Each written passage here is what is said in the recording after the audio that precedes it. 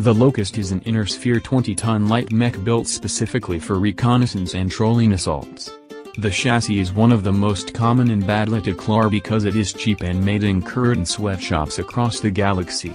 Having a maximum speed exceeding 129 km per hour, it can outrun most enemies and baits idiot players into turning around to chase them instead of focusing on the front lines. Pro players can Leroy Jenkins entire lances of enemy battle meshes and make them waste precious time and ammo. That's time wasted trying to shoot you and ammunition that is not being shot at your dumbass teammates.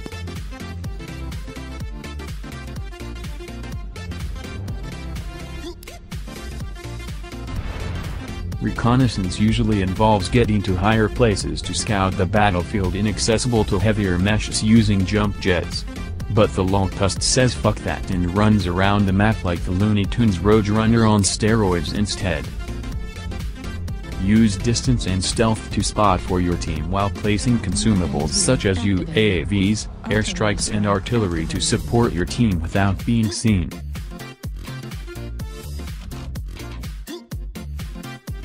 With plenty of speed and maneuverability, good Locust pilots don't need its scrap armor anyway. You use its low profile and magical bullet-dodging legs to not get your ass shot. If you get your legs blown off, you are as useful as a Weight Watchers program is to Rosie O'Donnell. Keep moving. Duck and dodge shots from ballistics like the cheap, spastic, crazy person that you are with a zigzag pattern. As its name implies, locusts are deadly in swarms and feast upon their prey with small lasers. Punish your foes for not having good torso-twisting range. When alone, you are an easy kill. Do not engage with other mechs by yourself. This applies to light mechs as well. Your armor is glass and your machine guns will sound like the pitter-patter of raindrops. Soloing a kill is hard mode and takes experience of hit-and-run skills before new players even get a kill. It is not recommended that new players purchase one as you will either be dying or eating glue in the corner. If you do happen to steal a kill, rub the salt on the wound of defeat. For increased irony, use the Kodiak war horns on your low cut. Critical damage.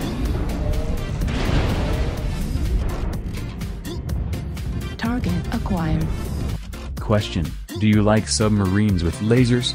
If you answer in the affirmative, consider maps with deep water, which allows the mech to be nearly or completely submerged in water.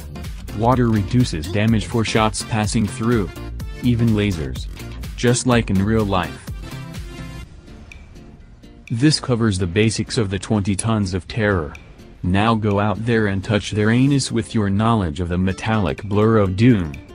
Level critical.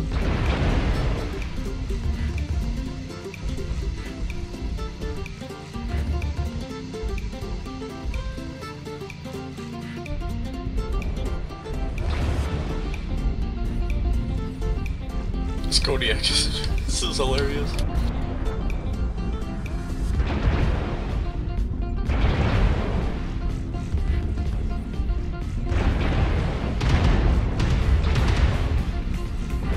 Heat level critical. Kill him.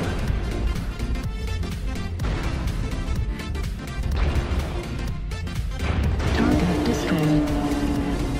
Nice work. Dead ass indeed. There you go.